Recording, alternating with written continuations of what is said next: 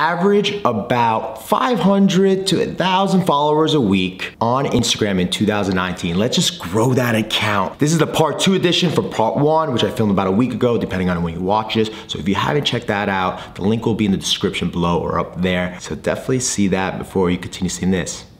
Let's go.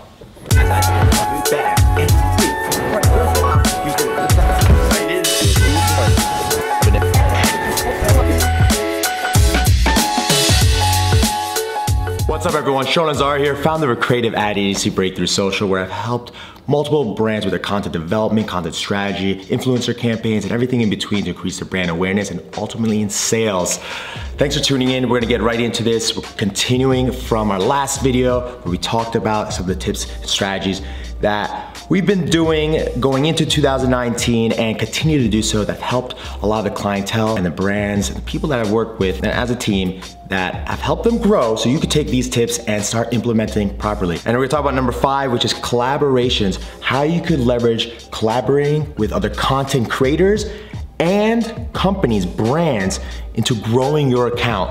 2 different ways of collaborating. First, other content creators that align with your brand. People that are doing the same thing as you. You wanna reach out to them, create content with them. You know, a very simple one is when you collaborate with like a lot of these people come up with giveaways. A giveaway could be, let's say, $1,000 gift card to Target, whatever your audience likes. But the giveaway needs to have some sort of strong incentive to have people enter it. You know, people don't like just following random people or, you know, engaging into someone's comments, tagging friends. If the prize isn't like really rewarding enough, it's great, there's something that they want, you know, they would love to enter and not feel embarrassed about it. Another way when you work with content creators is, let's say if you're a comedian or an aspiring entertainer, reach out to the similar people like yourself and come up with skits. I'm sure you see people like King Botch. She said, I want you to eat the booty like groceries. Man, we want the real story. I said hello, she said goodbye.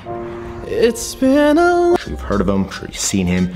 Now he's an actor on TV, he has a couple Netflix series. Jake Paul, Logan Paul. A lot of these people, they met up with each other, started creating content with each other, collaborating, such that they started using that content on their platforms and started promoting it or using shout outs, using generic accounts to help promote their account when they were at such a low follower count, which helped them grow significantly. Plus they're really good entertainers, which helped them grow. But a similar aspect, similar mindset could also help with your brand as well if you do it right and it aligns with your brand. If that makes sense. Now, collaborating with brands. There are a lot of brands looking for content creators. For example, there's a makeup line called Anastasia Beverly Hills. They have about 18 million followers. Look for the content that they like, that they use, that they repost. Go buy their products, start creating content using their products, post on your social, send them the links. Hey, look, I'm using your stuff. Come up with a great caption, great content,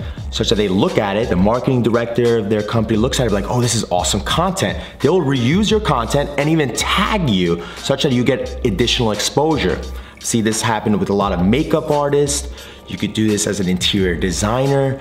Look for companies that need content, and I'm telling you, there's a lot of companies out there that are looking for user-generated content. That's content for them for free. That, you know, back in the day, they would pay so much money for, where now you're creating the content for exposure, and in exchange, they get content out of it. So they'll give you the exposure, you're giving them the content. It works for both parties. So look for brands. There's tons of them out there that will align for your brand or business. Number 6 is running Facebook and Instagram ads on creatives that are not getting you to buy something initially. These are creatives that either entertain a potential audience that you're trying to acquire, a giveaway, a video that either is inspirational, valuable, meaning like a how-to piece of content that when you're running a Facebook ad campaign, you're reaching users that will love this how-to content. Like, oh wow, this is really quick, easy to learn, great content. Let me follow that person. They have great, amazing content. So when you come up with these creatives, run Facebook ads across them.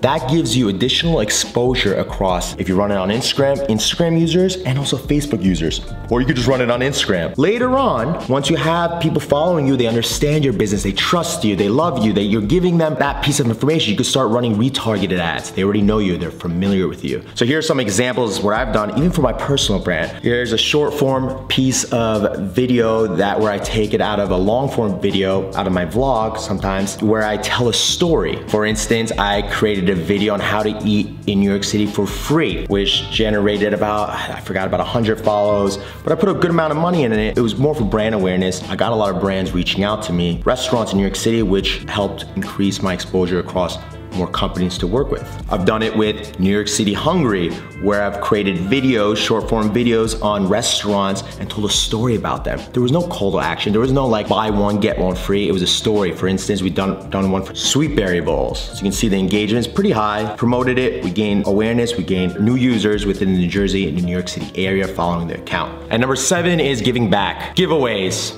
I've talked about them before. That hasn't changed. The only thing that has changed is now, because Instagram advertising platform has matured in such a way that you can start promoting your giveaways to a targeted audience. If your giveaway is great, right? If it's a legit giveaway, it will run across a targeted audience that will attract new followers. We've done that for brands like Jonathan Y, Sweet Berry Bowls, where we're promoting something across a targeted audience that they would like, right? It could be a $50 or $60 Sweet Berry gift card where they get, you know, about like 10 free acai bowls, which is great for that targeted audience. Or a free set of table lamps or floor lamps for like Jonathan Y. We pick a random winner for those that enter. The contest rules usually require the user to follow the account, tag friends, and so forth, creating a dynamic effect. A lot of the results that you see in these insights, right, are a little bit skewed to the lower end, meaning it's more than what the Instagram Insights actually says, because those users that actually follow the account, they're tagging their friends, which Instagram doesn't incorporate in the analytics. So I would say it's a little bit more than 1.5 times this number that you see. So Instagram giveaways, huge thing, still very effective if you do it right. Sometimes you gotta work with other content creators. You can really come up with awesome giveaways. So that's 2019, man. All right, hope you guys liked the video. Hope it was valuable. If you did, hit the thumbs up button. If you have any questions, leave in the comments below, and hit the subscribe button for more videos like this. Stay tuned for more on my vlog, which I took a little bit of time off. Been documenting a lot, so I can't wait to incorporate a lot of things I've been documenting into the vlog. So check that out. You don't want to miss it, and I'll see you soon. Later.